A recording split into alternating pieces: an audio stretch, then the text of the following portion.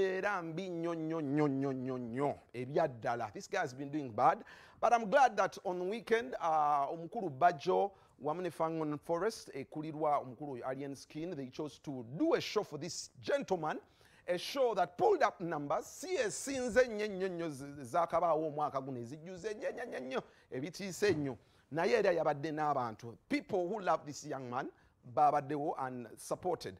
Katubalage ebyabaddewo, then we can get to talk about it later on. So kompe kushya Clever Jenga bwe yatambudde. Clever Jenga! Come on now, so the man, live on stage, in your stage.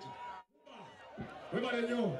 Better MC Ranks when I'm at BBS Terefayina. Every single Saturday, better ku BBS Terefayina program on Modigido and Zemba Chakaranya Modirao.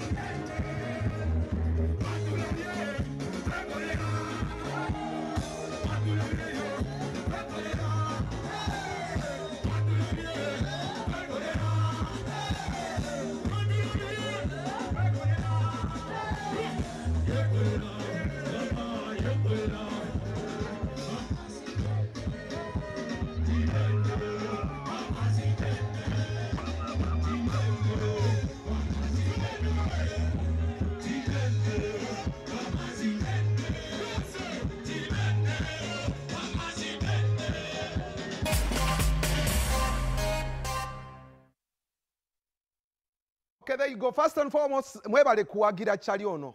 Thank you for supporting this gentleman. He needs it. Ni musajja mulokole, and one of the things that bring me closer to him is the fact nti musajja mukkiriza musajja muntu wa Katonda nnyo. So yeah, I'm proud. Mwebale kumuwagira. Wabaddewo ensasa gegambibwa nti sente z'ono omusajja. So we are going to follow up to see what was his share. Kyanaku nnyo leero tetumufunye Clever gye agenzeeko amukadde, but yeah, twagala tukakase nti sente ze yazikoze oba afunyeeko miliyoni 10 oba 2 oba mitwalo 5 yagifunye mu bulambulukufu bwazo. But thank you so much. Never promote about believing in them like Bajo.